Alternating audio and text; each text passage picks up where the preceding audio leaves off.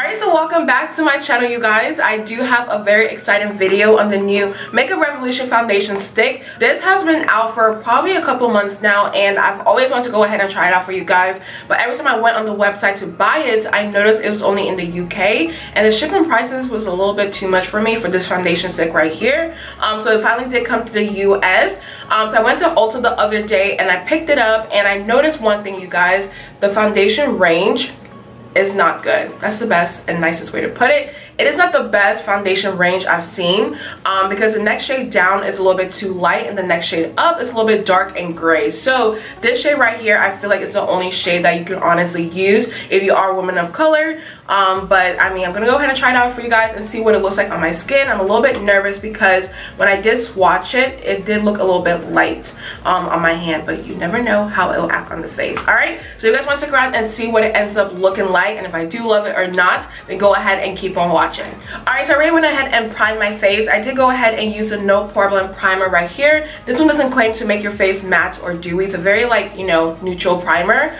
It just fills in your pores, and that's all it really does. And I already went ahead and color corrected, so we're good to go. Alright, so moving on to the claims. It does claim on the website that it's an easy to apply formula that melts into your skin, blending seamlessly to leave a fresh and dewy finish. Alright, so the word dewy, that really means that I'm going to be a grease ball towards the end of the day, because you guys know I am very oily. So I kind of already know how this is going to end up looking like, but I'm still going to go ahead and try it out.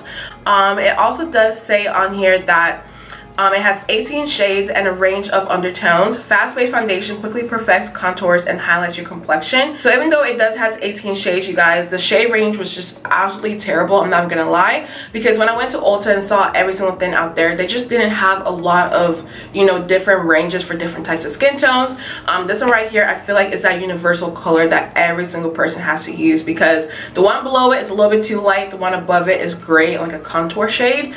So I had to go ahead and pick up the shade F13. Alright, so let's go ahead and apply it on the face. I really do love the packaging. I already said that before, but I really do like it. Alright, so let's go ahead and apply it. Y'all, the color. Ooh. This is a little too light. Alright? I can already tell. This. Wow. I wanted to go out today and do a few errands, and I don't know, because if I look ashy, I'm just gonna go ahead and stay inside, because you're not gonna catch me looking like this. So I knew it was gonna be light, but I wasn't expecting it to be this light. So yeah. Alright, I'm not going to talk too much about that. Let me go ahead and blend it with a sponge. On half my face, I'm going to go ahead and use a sponge right here, and the other half I'm going to use a brush. But let me go ahead and use the brush first.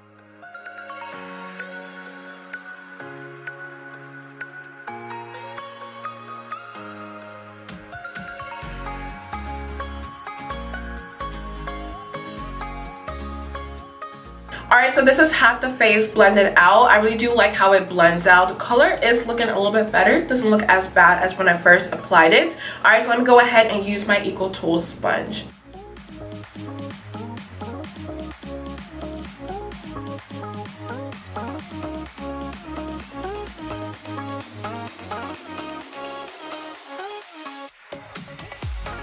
Alright, so I will say the sponge did a great job at blending, because honestly both sides look pretty good. But looking in the mirror, I am looking a little bit gray and ashy right now. So let me go ahead and apply the Makeup Revolution Conceal and Define Concealer in the shade C13.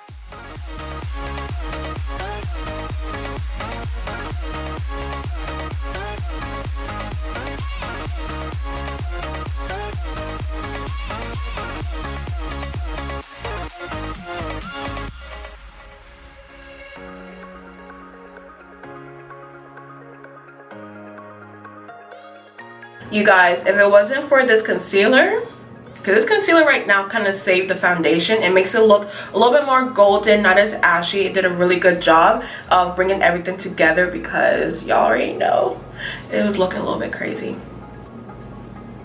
So I'm back with a full face, and this is what it's looking like. Honestly, you guys, I think the foundation kind of adjusted to my skin tone, because this is what it looked like when I first applied it. Let me swatch it on the back of my hand.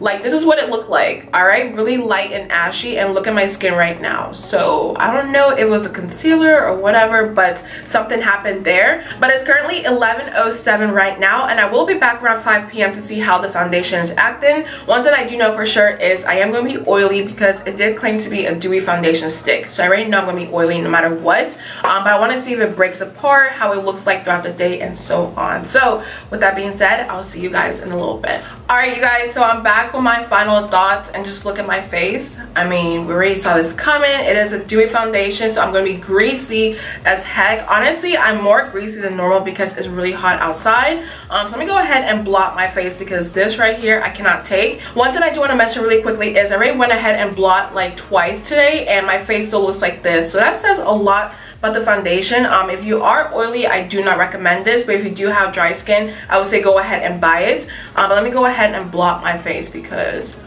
the oils are looking a little crazy right now.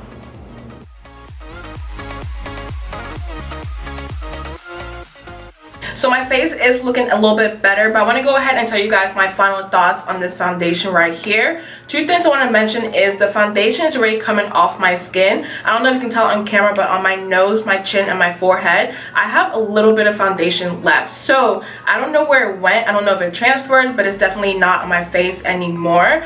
And also, if you're oily, like I said before, you're going to be greasy by the end of the day. You really can't control that. So those are the two cons with the foundation, but I'll move on to the pros. One pro I do want to mention is I love how it blends on the skin. It blends so well, you guys. I always say everything blends like butter, but honestly, this one just blends into the skin like butter. But at the same time, the shade range is terrible. I mean, this one right here, like I told you guys before, when I first watched it, I'm gonna do it again. This is what it first looks like going on the skin, but I do think throughout the day it did oxidize on my skin because it doesn't look like this anymore. So I don't know what happened there. All right, so my final thoughts on this foundation stick right here. I'm not gonna say it's horrible because I don't completely hate it, but I don't love it at the same time. I do think it's geared towards dry skin people. If you're oily, of course, you're gonna look greasy towards the end of the day. And if I'm really honest with myself, you guys, I'll probably only wear this foundation if I'm doing something really quickly, like going to a grocery store or, you know, just going to school or class for a second. But anything over 4 hours, I don't recommend it. But that's my final thoughts on this foundation stick. I do hope you guys enjoyed this video. If you did, don't forget to like and subscribe on your way out. I love you so much, and I'll see you in my next one.